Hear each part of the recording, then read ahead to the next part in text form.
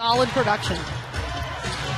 Larkins backing on Stewart. She has the strength advantage and uses it there. A little fist pump. I think she wanted the and one and didn't get it. The offensive board. Another opportunity for the Fever in the pick and roll there. And the Larkins finishes 7 points, 3 boards. Largest lead of the game. It's at 10. Indiana looks a little gassed right now. Peters has it. She rumbles in, misses the shot. Larkins the offensive rebound and the putback. 3 to play.